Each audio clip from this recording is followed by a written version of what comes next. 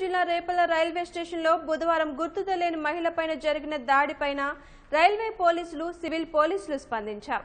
ఘటనకు కారకులైన నిందితుల్లో ముగ్గురిని అదుపులోకి తీసుకున్నారు. మరొకరు పరారీలో ఉన్నట్లు పోలీసు అధికారులు తెలిపారు. నిందితులు ఇట్టి యతీష్, సోమ, శివయ్య, శోభల, సాయిగా గుర్తించారు. రైల్వే పోలీసుల సహకారంతో Repalle town CI Penchal Reddy, SI Ravinder Reddy, GRP SI Tenali K Venkataiah నిందితుల్ని media ముందు ఉంచారు. అనుమానితులుగా ఎవరైనా కనిపిస్తే పోలీసులకు సమాచారం ఇవ్వాలని సూచించారు. సోషల్ మీడియాలో వస్తున్న వదంతాలను నమ్మొద్దన్నారు. చిన్నపిల్లల కిడ్నాప్ కేసులకు సంబంధించి ఎలాంటి కేసులు నమోదు కాలేదు.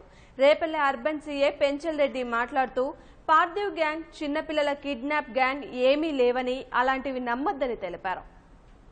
5/2018 మధ్యాహ్నం 2:30 గంటల సమయంలో రైల్వే ప్లాట్ఫామ్ మీద ఒక ఆమె ట్రైన్లో వచ్చి అక్కడ దిగింది. ఆమె భాష తెలుగు కాదు, ఆమె కొంచెం మతిస్థిమితం లేకుండా ఉన్నట్లుగా ఉంది. ఆమె భాష వేరే భాష మాట్లాడుతుంది. దాని మీద ఆమెని కొంతమంది సైకో అని, పిల్లలు ఎత్తుకొని పోయే వాళ్ళని చెప్పి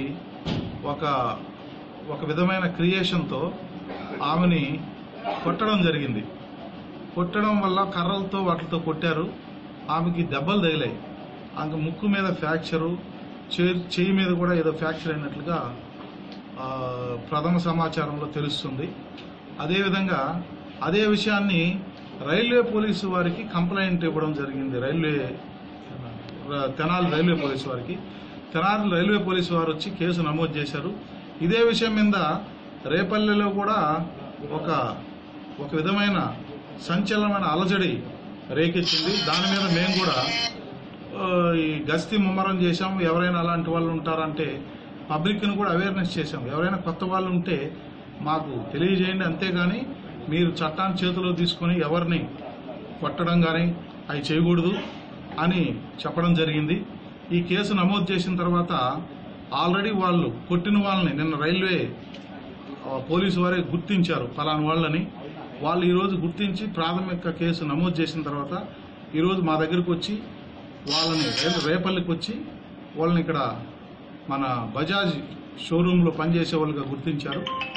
వాళ్ళని బజాజ్ షోరూమ్ దగ్గర అదుపులోకి తీసుకొని రైల్వే పోలీసులు అదుపులోకి తీసుకున్నారు. ఆ విషయాన్ని మాకు తెలియజేశారు. సార్, ఈ విధంగా వాళ్ళు ఇట్లా చేశారు సార్, నేరం చేశారు, అందుకని వాళ్ళు మేము అదుపులో తీసుకున్నాం మాకు తెలియజేయడం జరిగింది.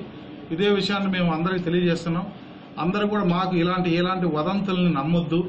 ఇంతవరకు మాకు ఎప్పుడూ కూడా ఒక బాబుని, పిల్లల్ని ఎత్తుకోపోయినట్టు కానీ ఎలాంటి రిపోర్ట్లు మాకు నమోదు కాలేదు.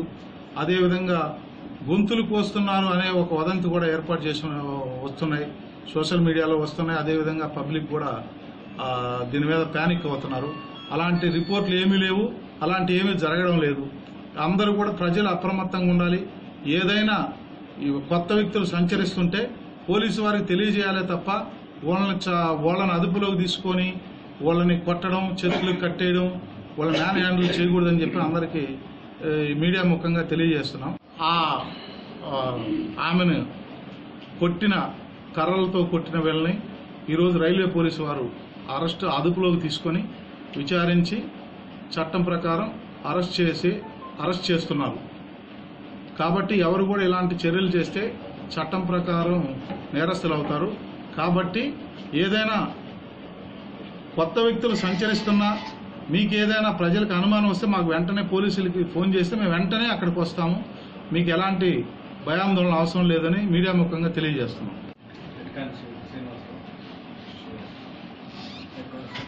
ప్రస్తుతం నిన్న ఈ దాడిలో గాయపడిన మహిళ గుంటూరు గవర్నమెంట్ హాస్పిటల్లో చికిత్స పొందుతుంది. ఆమె యొక్క ఆరోగ్యం స్టేబుల్ గానే ఉన్నట్లుగా చెప్తున్నారు.